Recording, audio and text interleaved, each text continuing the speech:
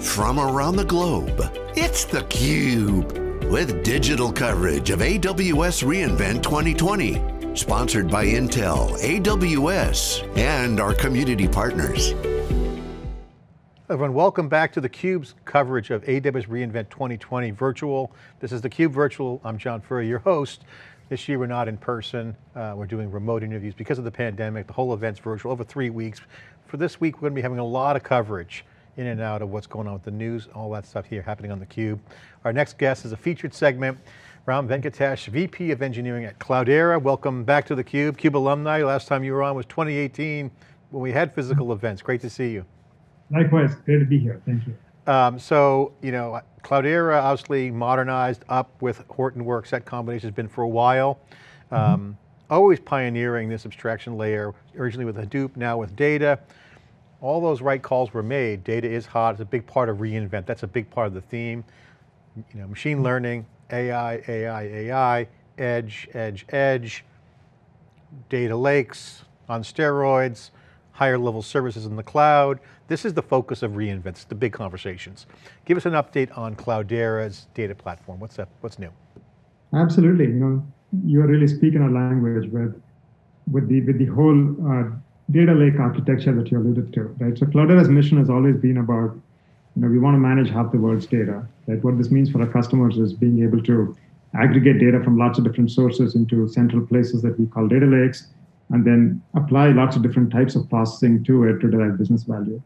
Right? With CDP, with Cloudera Data Platform, what we have essentially done is take those same three core tenets around data lakes, multifunction analytics, and data stewardship and management to add on a bunch of cloud native capabilities to it. Right? So this was fundamentally, I'm talking about things like disaggregated storage and compute, right? Being able to now not only take advantage of HDFS, but also at a pretty deep fundamental level, cloud storage. Because this is the form factor that's really, really good for our customers to operate at from a TCO perspective if you're going to manage hundreds of terabytes of data, right? Like a lot of our larger customers do. The second key piece that we've done with CDP has to do with us embracing containers and Kubernetes in a big way. Right? On-prem, our heritage is around virtual machines and clusters and things of that nature. But in the cloud context, especially in the context of managed Kubernetes services like Amazon's EKS, this lets us spin up our traditional workloads, SQL, Spark, machine learning, and so on, in the context of these Kubernetes, containerized environments, which lets customers spin these up in seconds as opposed to tens of minutes. And as their processing needs grow and shrink, they can actually scale much, much faster up and down to make sure that they have the right cost-effective footprint for their compute. And the third piece, go ahead, please. No, go ahead, third piece. But the third key piece of all of this, right, is to say, along with like cloud-native orchestration and cloud-native storage, is that we've embraced this notion of making sure that you actually have a robust data discovery story around it, right? So increasingly, the data sets that we create on top of a platform like CDP, they themselves have value in other use cases, right? So we want to make sure that these data sets are properly replicated, they're properly secured, they're properly governed, so you can go and analyze where a data set came from. Capabilities of security and provenance are increasingly more important to our customers.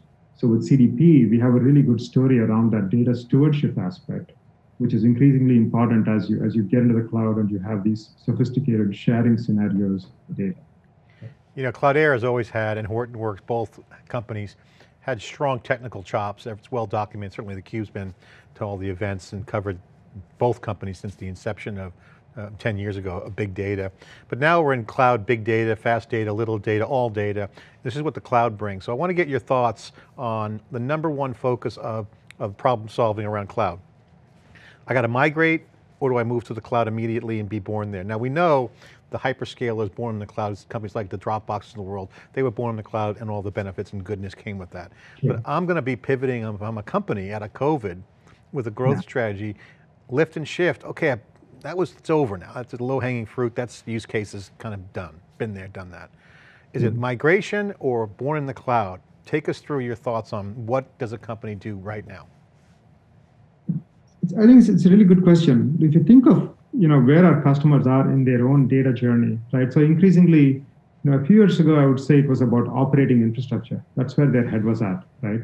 Increasingly, I think for them, it's about deriving value from the data assets that they already have. And this typically means, combining data from different sources, be it structured data, semi-structured data, transactional data, non-transactional data, event-oriented data, messaging data. They want to bring all of that and analyze that to make sure that they can actually identify ways to monetize it in ways that they had not thought about when they actually stored the data originally, right? So I think it's this drive towards increasing monetization of data assets that's driving the new use cases of the platform. Traditionally, it used to be about SQL analysts who, or if you were like a data scientist using Apache Spark. So it was sort of this one function that you would focus on with the data. But increasingly, we are seeing these are about these are collaborative use cases where you want to have a little bit of SQL, a little bit of machine learning, a little bit of potentially real-time streaming, or even things like Apache Flink that you're going to use to actually analyze the data. And so when in this kind of an environment, right, we see that the data that's being generated on-prem is extremely relevant to the use case.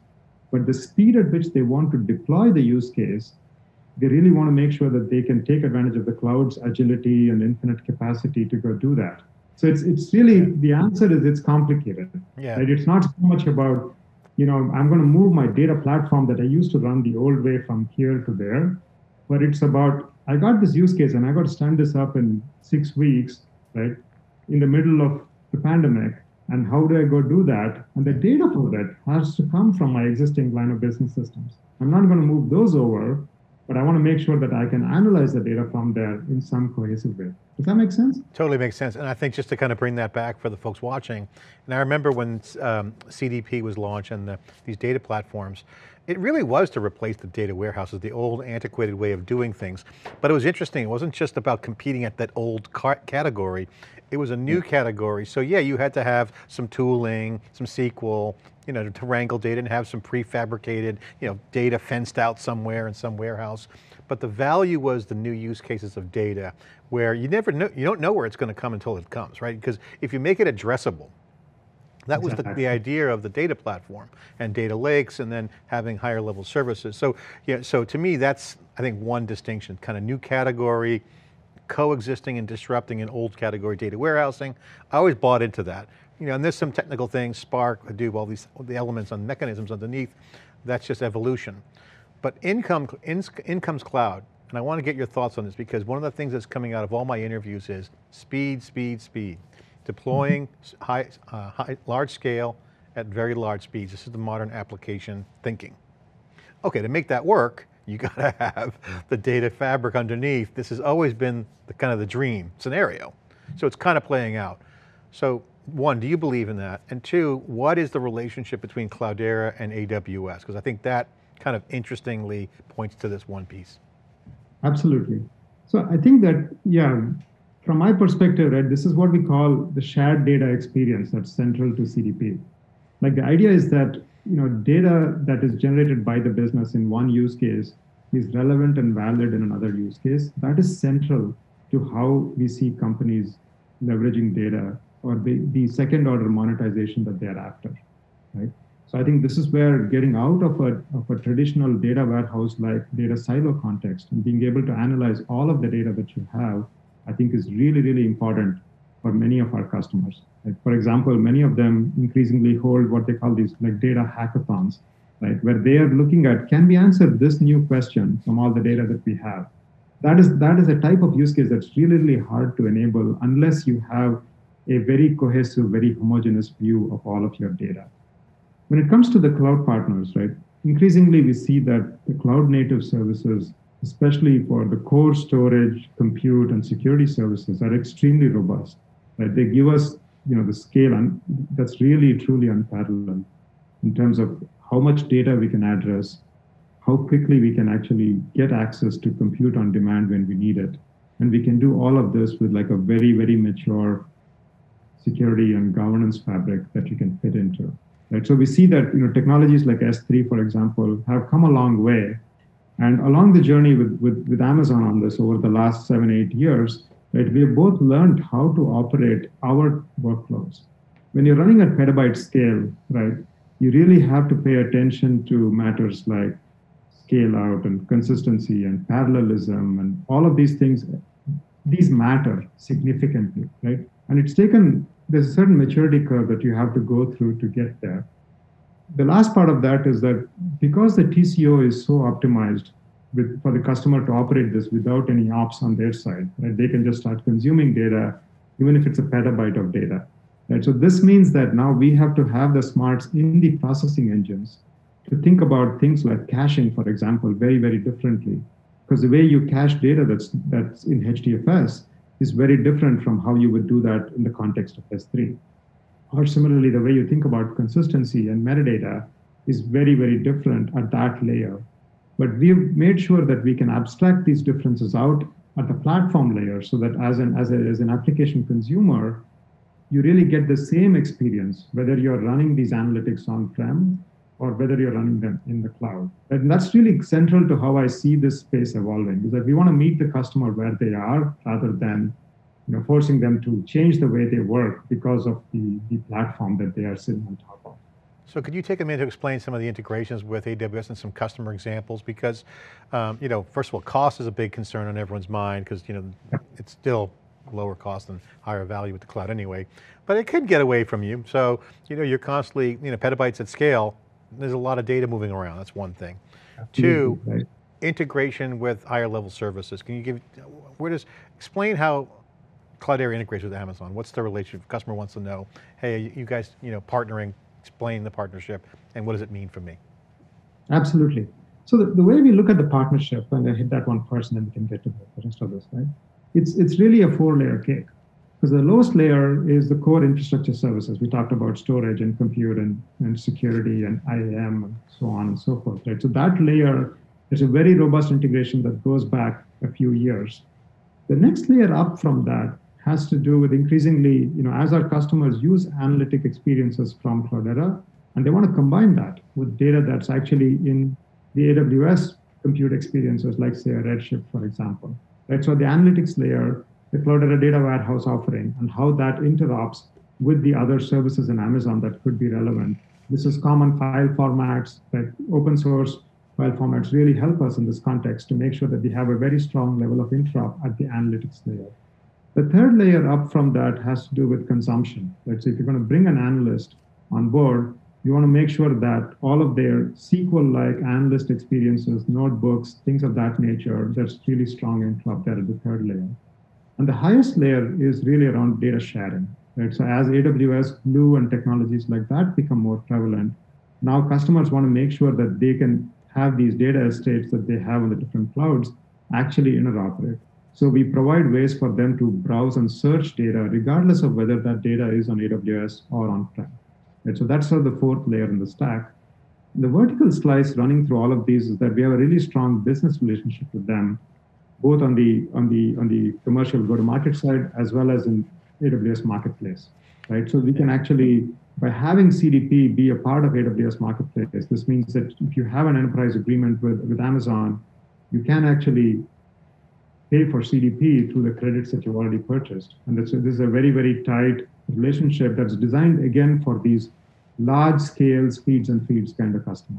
So just to get this right, so if I love the 4-layer cake, icing's the success of CDP, love that. Birthday candles can be on top too when you're successful. But you're saying that you're going to market with Amazon 2 ways, marketplace listing, and then also jointly with their enterprise field programs, is that right? Exactly. When you say, because they have this program where you can bundle into the blanket POs or PO process, is that right? Can you explain that again? Correct. Yeah, so if you think of it, right, these data estates that we're talking about are significant. So we want to make sure that we are really aligned with them in terms of our cloud migration strategy, in terms of how the customer actually executes through what is a fairly, it's a complex deployment. To deploy a large multifunction data analytics estate takes time, right? So we want to make sure that we navigate this together jointly with AWS to make sure that from a best practices standpoint, for example, we are very well aligned. From a cost standpoint, what we are telling the customer architecturally is very well aligned. That's where I think really the heart of the engineering relationship between the two companies is at. So if you want Cloudera on Amazon, you just go in, you can click to buy, or if you got a deal with Amazon in terms of global marketplace deal, which they've been rolling out I can buy there too, right? Exactly. All right. Well, Ram, thanks for the update and insight. Love the 4-layer cake. Love to get to see the modernization of the data platform from Cloudera, and congratulations on all the hard work you guys have been doing with AWS. Thank you so much, appreciate it. Okay, good to see you. Okay, I'm John Furrier. You're here on theCUBE for CUBE Virtual, for AWS reInvent 2020 Virtual. Thanks for watching.